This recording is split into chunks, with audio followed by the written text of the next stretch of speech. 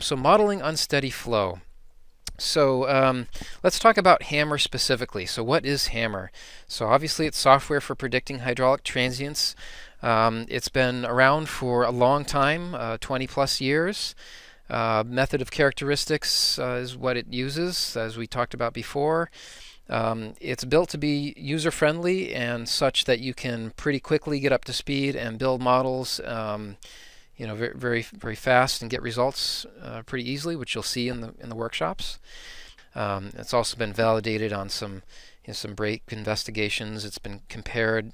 Hammer's results have been compared to published data and other things. So it's it's proven, it's solid, it's stable, it's a great tool. So what can it do? So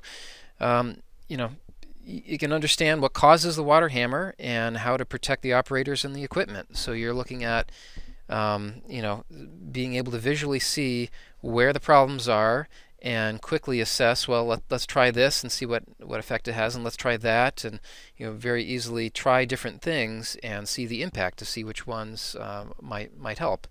Obviously, Hammer in the end helps you avoid pipe breaks and service interruptions, wear and tear, other risks. You're able to correlate break records on transient results. Basically plan things in advance so that well, if we have to take a tank out of service and we close this, we have to make sure to close the valve slower or whatever it may be. So you can implement some of the results into standard operating procedures, and also take a look at if you have any automatic controls in your system, you can see what their impact is on transient response. So comparing estimates of surges versus modeling.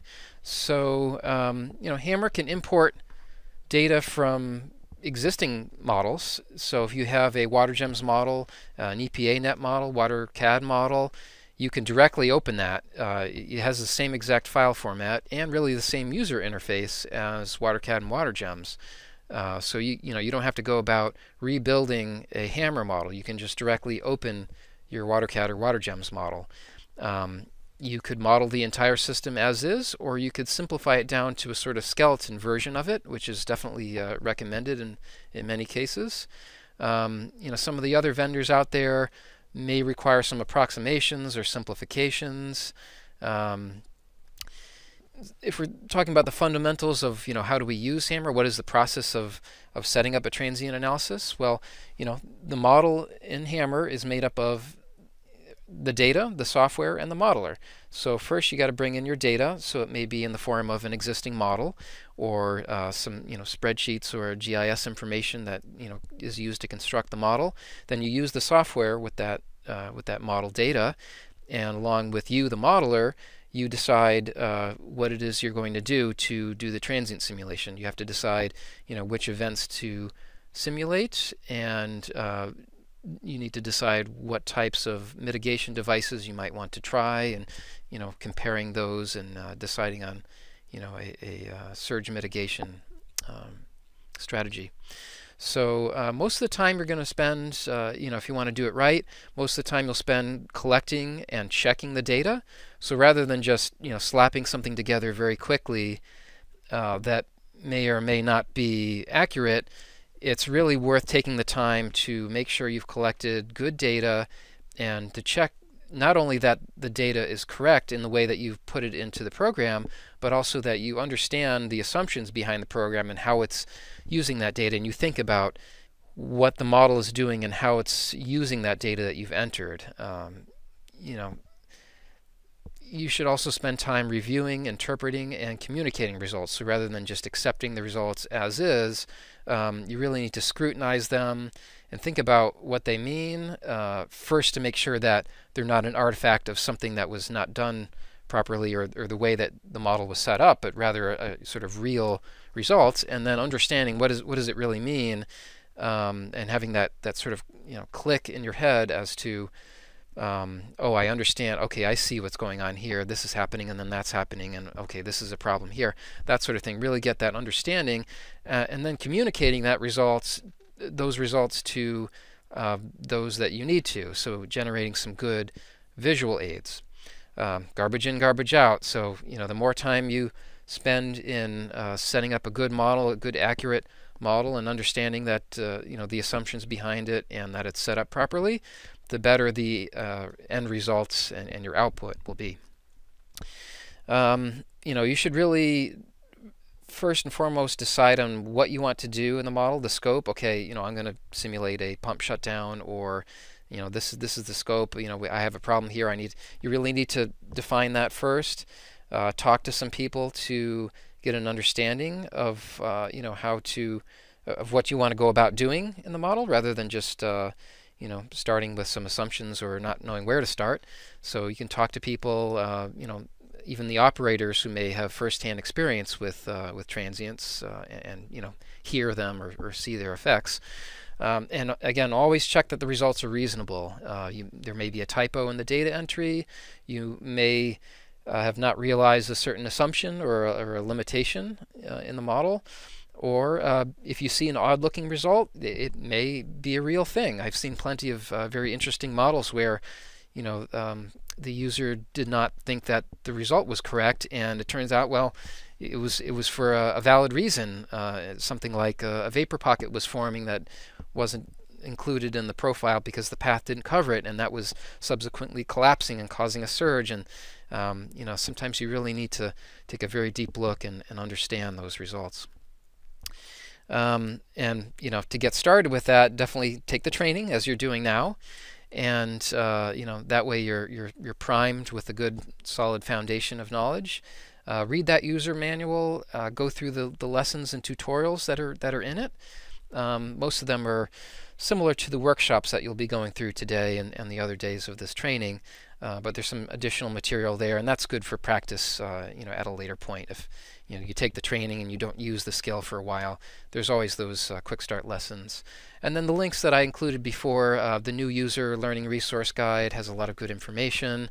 If you have any other colleagues in your organization that have used Hammer before, talk to them and get some tips, or use their advice.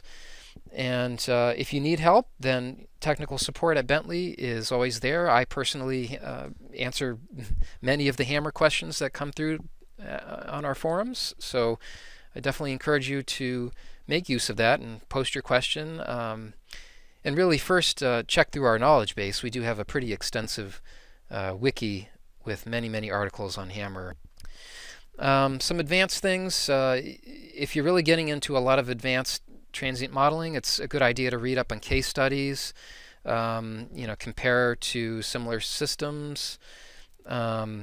Transient modeling, when you really get into it, it does have a steep learning curve. There's a lot of very specific things to transient modeling that you wouldn't know just by setting up like a WaterCAD or a WaterGems model. And because there's so many risks involved there when you're dealing with a transient simulation, if you're ever in doubt, read through the material that we have and check with technical support if you have to. We can definitely clarify any assumptions or problems that you have. When it comes to WaterCAD versus WaterGems, again, they use the same file format, and Hammer really just extends those capabilities to include a transient simulation. So in both cases, you have full pipes. You're modeling pressure flow, except with Hammer you have the exception where air or vapor may be introduced. In WaterCAD or WaterGems, we're really assuming incompressible fluid, whereas in Hammer we're dealing with the effects of that slightly compressible nature, where you have the line packing influence there that causes the transient pressure surges. And also you're dealing not just with water, you're dealing with water, vapor, and air at times. So scenarios and alternatives. So this is a really important concept, especially in Hammer. Hammer is even more reliant on scenarios and alternatives, in my opinion, because you're often trying to compare different surge mitigation strategies, or maybe comparing, without protection versus, well, let's try a tank here, or let's try that. There's a lot of what ifs that come into play with Hammer. So you'll definitely make good use of scenarios and alternatives, and the workshops will give you a little bit of practice with that. But if you've already been used to WaterCAD or WaterGems, that'll give you a good head start with that. So there is a transient alternative that stores most of the transient settings of the elements. Let's see here. So most of you probably already know the terminology when it comes to scenarios and alternatives. But basically, a scenario is a collection of alternatives, and it's a single run of the model. It's a what-if situation. What if we try this tank? Well, that's a scenario where you might have a different transient alternative, or if you're using, say, a different initial status of a valve, well, that will have a different initial status alternative. The concept of inheritance comes into play, where you can basically create a child of an existing scenario or alternative. So when you make a child of, say, a physical alternative, then right from the start it's an exact copy. It's inheriting all of the physical settings of the parent, but you can make local changes. So you can go in and say, well, this pipe, I want it to be this diameter, or whatever it may be, and that will make that data local to that particular alternative and inherit all the other physical properties from the parent. So this is just another diagram of the process of making scenarios, and on the right side it's highlighted some of the alternatives that are more frequently used in Hammer. So you'll see transient at the bottom there, that again stores most of the transient specific settings. Initial settings will store like the valve initial status, which sometimes might start open versus closed.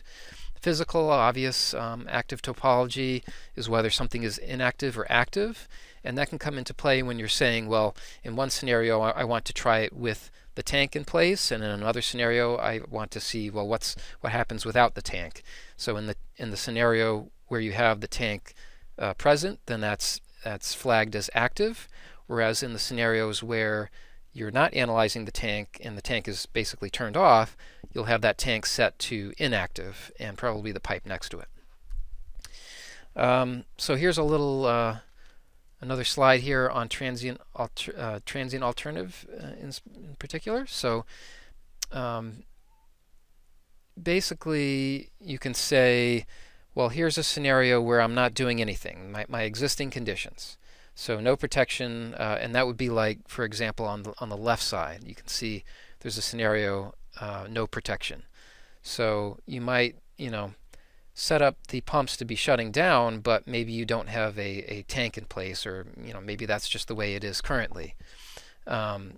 Whereas on the right side, we have a scenario where we're trying the same transient event, a pump shutdown, but we have now included a hydropneumatic tank. You can see that the tank in green, and it can be very helpful to compare the results of these different types of scenarios. There's also a scenario comparison tool that can easily track what's different between different scenarios, and that way if you are setting up a lot of scenarios and you're not sure what's different between them, you can refer to that.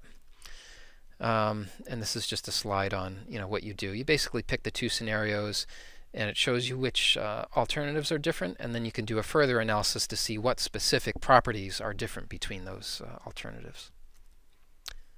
And there you have an example where it's highlighting some specific alternatives that are different. And here are the details of the elements that are different. We can see between the two scenarios being compared, there's a surge tank that has a different initial elevation, is the example here. And there's also an ability to highlight the differences in the drawing. So you can see here a screenshot of a plan view of the drawing where the elements that are different are highlighted. So it's really useful if you start to lose track of what you did in each scenario. Just some basic tips here for data entry, kind of mirror what I said before about checking the data frequently. It's very important to make sure that the data is correct. Otherwise, you might be looking at results that are skewed by that without you knowing. So you should make sure that you've confirmed that everything is set up right and that you're comfortable knowing that, and that you can be that much more confident with the results.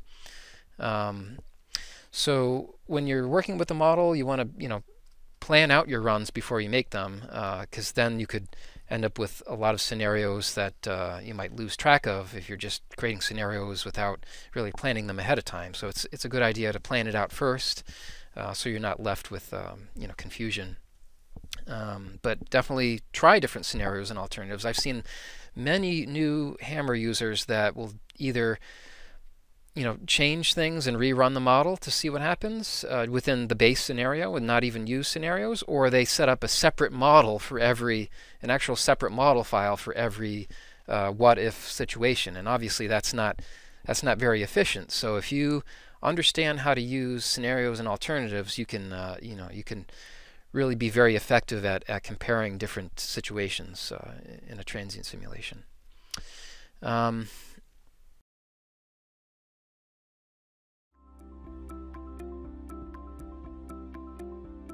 If you found this video helpful, please give it a like. If you want to see more such series, consider subscribing to our channel. Thank you, and see you next time.